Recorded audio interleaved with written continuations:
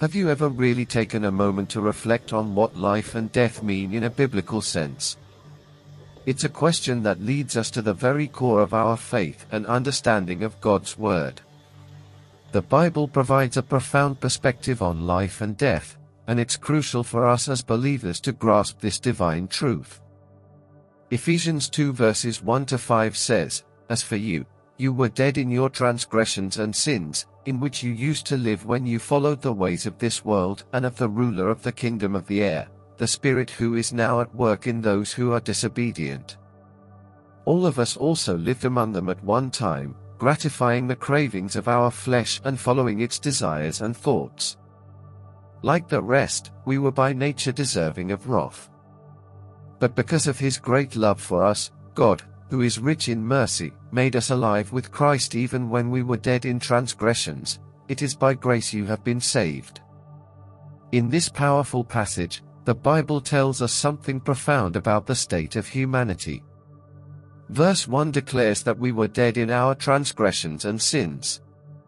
This is a stark reminder that anyone living in sin is, in fact, spiritually dead. The phrase, "dead in transgressions," speaks to a separation from God, a life devoid of His divine presence and peace. But then, verses 4 and 5 bring us incredible hope. The Bible says, "But because of His great love for us, God, who is rich in mercy, made us alive with Christ even when we were dead in transgressions." This tells us two crucial things: first, that God made us alive with Christ, and second, that we were once dead in our sins. Here's the key takeaway: each of us falls into one of two categories. We are either dead or alive. We are either spiritually dead because we are living for the world, or we are alive because we are living for Christ. The message is clear: life, real life, can only be found in Jesus Christ. Life is not merely the physical existence we experience on earth, life is Jesus Christ. Eternal life is found in Him alone. This is why Jesus Christ proclaimed, "I am the way, the truth, and the life." Jesus is life, and He is the only way to truly live. When you are living in sin, you are separated from the Lord because God is pure and holy. This is why Paul declared in Philippians 1 verse 21, "For to me, to live is Christ and to die is gain." Paul understood that real life, eternal life, can only be found in Jesus Christ. The Bible clearly states that the wages of sin is death, and that sin, when it is fully grown, brings forth death. These scriptures emphasize that we are either dead or alive in a spiritual sense. We may be physically alive, but if we are living in sin, we are separated from God, which is the very definition of being spiritually dead. But there is hope. I encourage you to turn to Jesus Christ. Abide in Him, live through Him, and always seek to be in the presence of the Lord. This is the only way to experience life, real, eternal life. Let us now go to God in prayer. Lord Jesus, for us to live, it's because of You.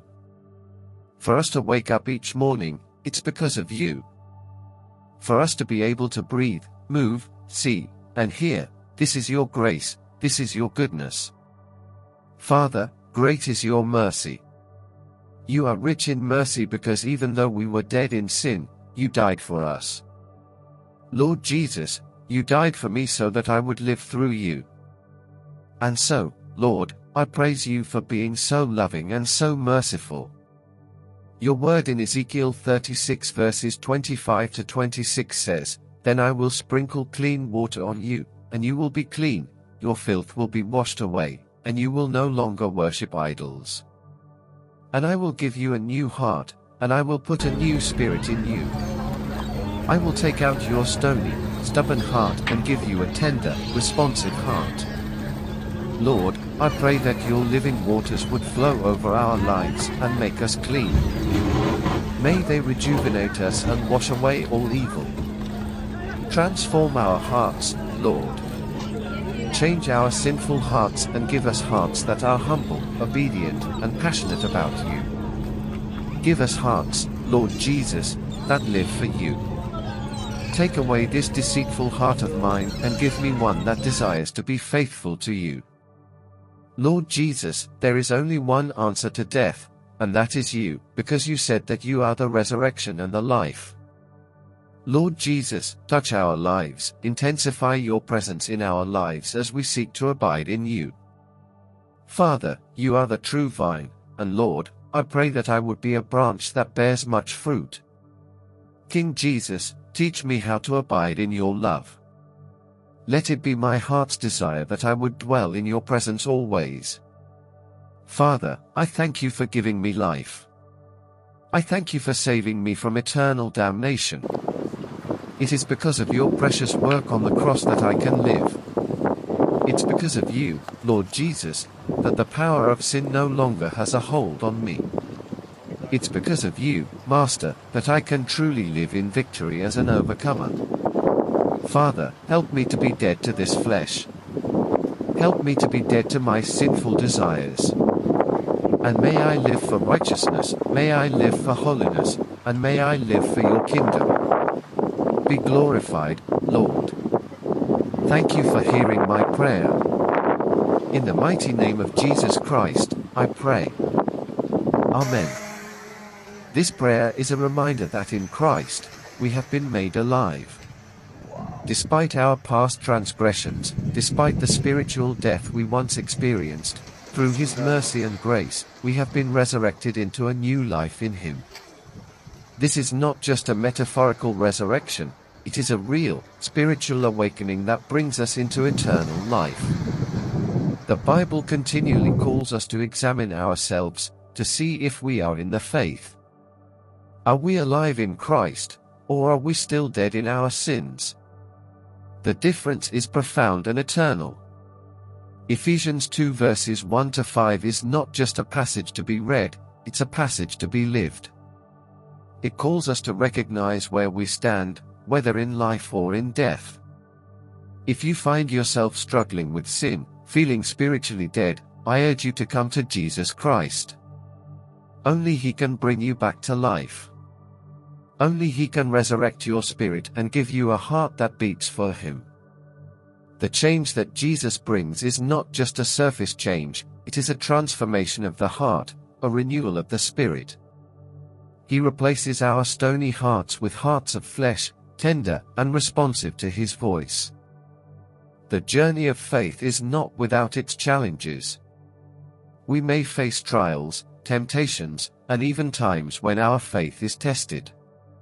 But remember what Philippians 1 verse 21 says, "For to me, to live is Christ, and to die is gain." Our life, our very existence, should be rooted in Christ.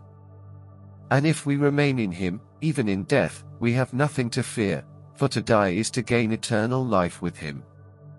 As you reflect on these words, I encourage you to examine your heart. Where do you stand today? Are you alive in Christ, or is there an area in your life where you need to surrender more fully to Him? Take a moment to pray, to seek His face, and to ask Him to reveal to you any areas that need His touch. And if today's message has resonated with you, don't let this be the end of your journey. There's so much more to explore, so much more to learn about the richness of God's Word and His love for you. I encourage you to subscribe to this channel if you haven't already. Hit the notification bell so you won't miss any of our new videos. Each video is crafted with prayer and purpose, designed to help you grow in your faith and to bring you closer to the heart of God. Lastly, I invite you to continue watching our videos. Whether you need more encouragement, want to dive deeper into a particular topic, or simply wish to spend more time in God's presence, there's a video on this channel for you. Let these messages be a source of strength and inspiration for you, as you continue your walk with Christ. Remember, life in its truest form is found in Jesus Christ. Without Him, we are nothing.